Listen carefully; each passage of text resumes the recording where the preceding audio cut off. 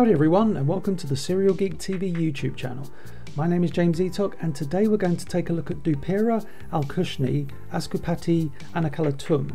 No, I haven't gone insane. That phrase connects two cartoons of the 1980s. I would ask, care to guess what they are? But I'm guessing the video title and thumbnail I've created since this recording pretty much gives the answer away. So, Dupira al-Kushni Askupati Anakalatum. It's a phrase that was first uttered in the Dungeons & Dragons episode Day of the Dungeon Master by everyone's favourite spoiled brat Eric the Cavalier. In the episode, Eric, having grown tired of Dungeon Master's endless riddles, inadvertently prompts Dungeon Master into giving him the powers of a Dungeon Master. This leads to some wonderful dialogue delivered expertly by Donny Most, doing his best impression of Dungeon Master. Let's see, what would Dungeon Master say? You will find it, unless it finds you first. It lies a long way off, yet in truth, it is very near. How is that? With his newly acquired powers in place, Eric is determined to find a way back to Earth for he and his friends. Their quest is a perilous one, and with each new danger, Eric learns that being imbued with such incredible powers is not as easy as he first thought. At the end of their journey, Eric locates the Golden Grimoire, and in an effort to find a way home, he begins to recite the spell, Dupira al-Kushni Askupati Anakalatum. The spell indeed works, and a magical portal begins to open, showing quite clearly the fairground park from whence they were taken. That was 1984. Cut to 1987. In the H.P. Lovecraft-inspired episode of the Real Ghostbusters, The Collect Call of Cthulhu, the jumpsuited paranormal eliminators seek the help of Alice Derelith to aid them in their latest, highly mysterious case. The Ghostbusters chase down the cult of Cthulhu and confront them in the dwellings of Wagner's occult shop. Sadly, things do not go as planned, and the Ghostbusters are captured by a Shoggoth, a terrifying tentacled creature that is all mouth and razor-sharp teeth. Alice begins chanting a spell, Dupira al-Kushni Askupati Anakalatum. Just like in the aforementioned Dungeons & Dragons episode, this chant is incredibly effective, and the monster turns to stone, shortly before crumbling to pieces right before the eyes of the somewhat perplexed Ghostbusters. But the connection doesn't end there. I mentioned the book Eric the Cavalier used was named The Golden Grimoire. Let us now jump to 1988 and an episode of the Real Ghostbusters titled Loathe Thy Neighbour. In the episode, the unique, and by unique I mean downright weird, McCorb family find themselves plagued by a threatening entity that is slowly taking control of their home. We've all been there, right? The Ghostbusters arrive on the scene and begin exploring the McCorb's mansion. The problem is, the presentation of the McCorb's mansion results in the Ghostbusters having to figure out what is spiritual-based activity and what is simply decor. Whilst in the library, which contains over 3,000 books, the Ghostbusters find themselves attacked by the books. Yes, this is a weird episode. As the Ghostbusters seek shelter from a plethora of paper cuts, a book conveniently lands in the hands of Ray, a book that can end the madness, the Golden Grimoire. Sure enough, Ray uses the book to end the madness.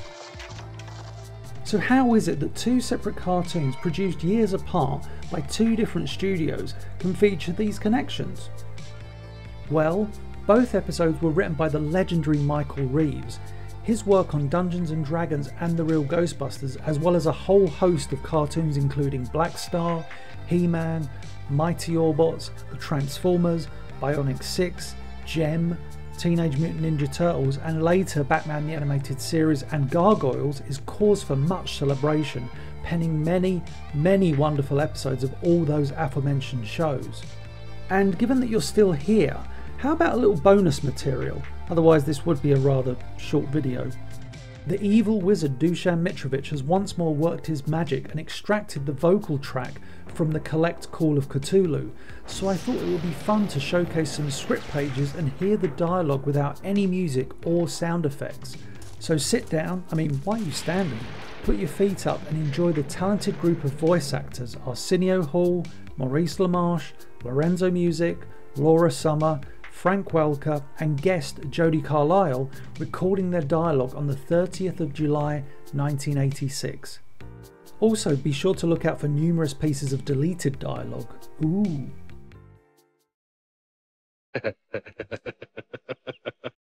Hey, listen to this. From Monday to Friday, the New York Public Library presents the Necronomicon. I didn't know the library did rock concerts. It's not a rock group, Winston. It's the single most powerful book of magic spells ever written. H.P. Lovecraft and others wrote a whole series of horror stories based on it.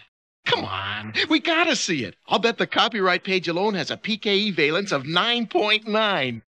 You go ahead, Ray. I've got a date today. She'll be here any minute, in fact. Ghostbusters. Uh-huh. Hang on. Help is on the way. That's for me. So's this.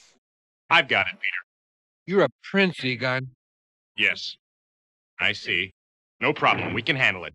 Okay, introductions. Candy the Ghostbusters Candy. Wow, I've heard so much about you guys. Well, we got a full day planned, so... Sorry, Peter. We've got what sounds like a Class 7 corporeal entity at the library. Great. I'll go warm up Ecto-1. It's not fair. It's just not fair. Besides, you knew the job was dangerous when you took it. But... Ghostbusters are heartbreakers, kid. Don't get too close to him. Sheesh, you think that guy Klein owns the paperback rights the way he's carrying on. He's right to worry, Peter. The Necronomicon spells are like sonic keys that can open portals to other dimensions, where the great old ones wait to take over the earth.